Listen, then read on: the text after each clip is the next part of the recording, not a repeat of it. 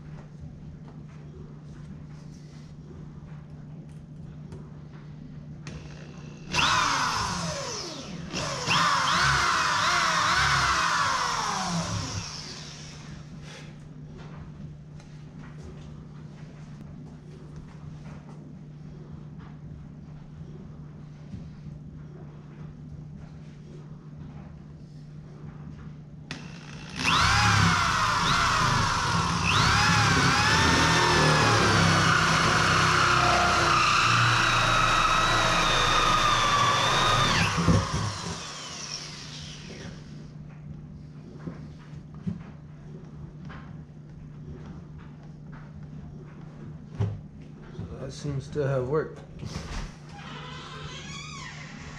Are you working on the truck? Yeah.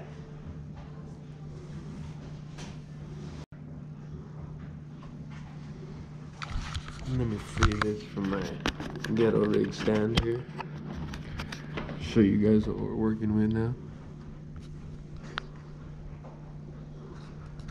Plenty of room.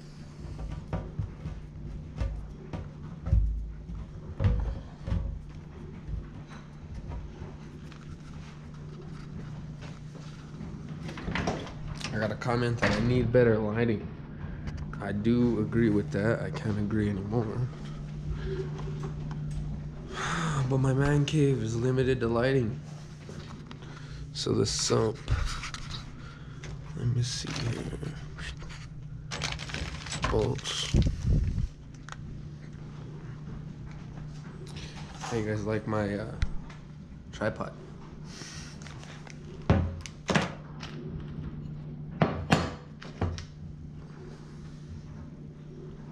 Oh yeah, this is gonna work perfect.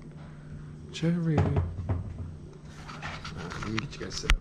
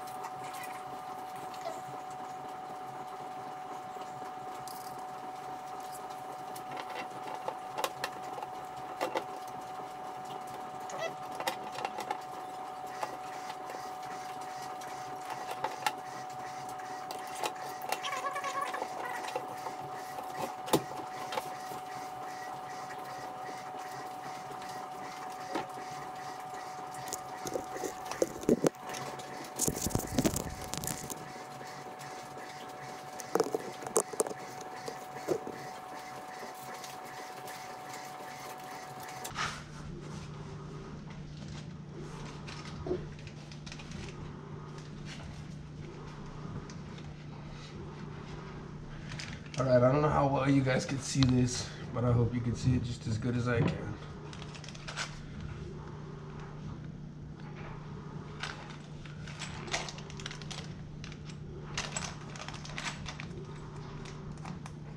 So to the comment that I need to work on my lighting, I feel you, man. I'm filming with my GoPro.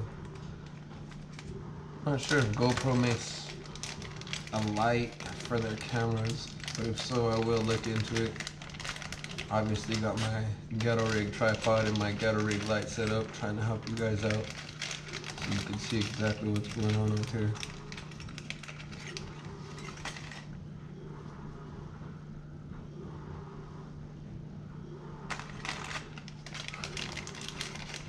Digging through the bag they sent me, getting my bolts and trying to get my seals out of here. little washers with rubber seals.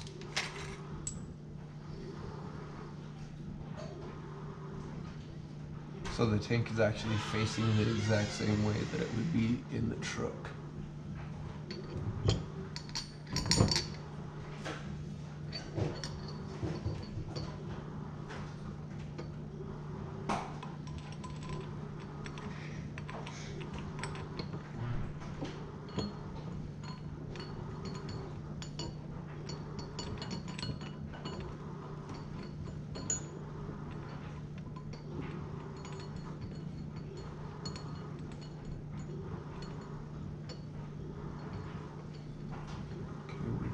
Started.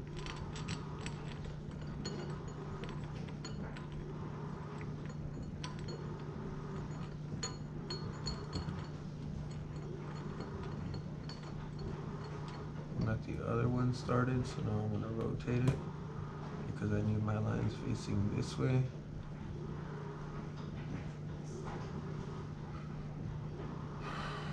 So let me see here.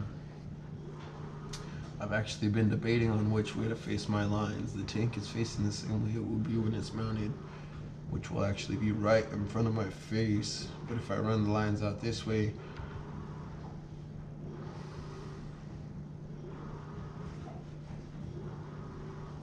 so it looks like it's gonna have to actually face this way.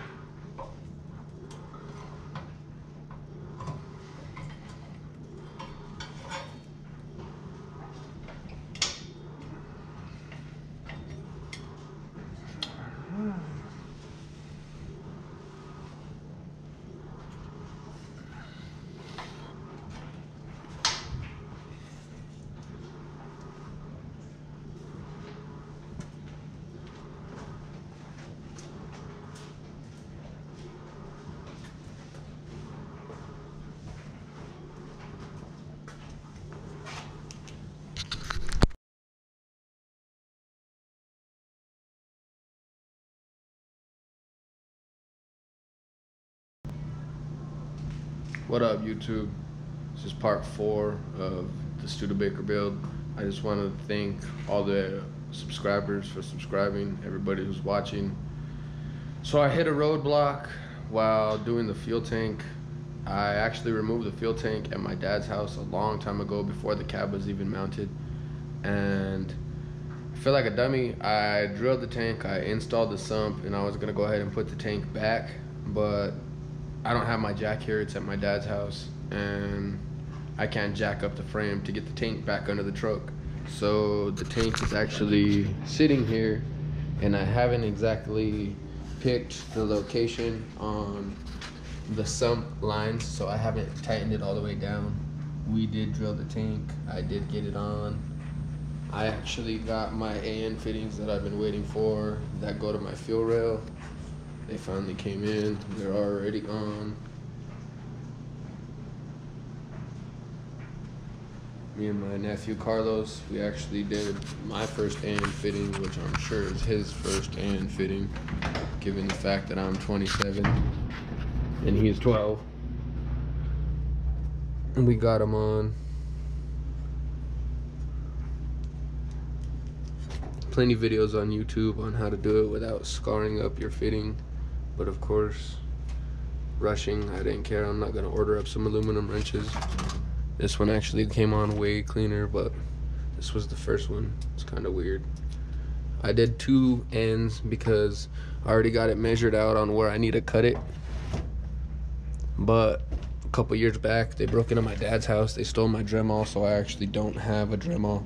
I need to get a Dremel so I can cut that line clean so I don't mess up the nylon braided line.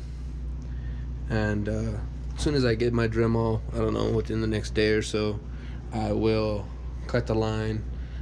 I will run the return line first because I don't got to cut it for the pump and the filter. So I will run the return line first, and that's actually what I got taped off. I screwed it on, I ran it down, I ran it through the frame, through the little hook I want to run it to down here, and all the way back. And I taped it right in the middle. That's where the sump's gonna sit, but it might even be too long. I might need to trim it again on this end before I put the AN fitting and go straight to the sump for the return line. And then I need to mount my pump and my filter in my frame still. I'll make a video on that, keep all you guys updated. Again, thanks for watching. If you're not subscribed, think about hitting that subscribe button. I know my garage is a mess. Oh yeah, and as you guys seen, this is a eBay Cheese Bay. Comes with my eBay Cheese Bay fuel sump kit. And this thing just like broke straight out the middle, kind of ghetto. Now I can't even pull it off. It's stuck now. Oh, it's coming. Well, you seen it on the video. You guys will see it on the video. It fell right off. So I had to actually put another drill bit on the tip to mark the center. Came back, put that one back in just as a guide so it could kind of guide me straight in, and then just went for the kill shot. And it's my first fuel sump, but I'm confident it'll work as soon as I tighten it up. And I'm pretty sure that's the direction the lines are gonna have to be facing. But we'll find out before I mount it all the way up. Be sure it seals up good.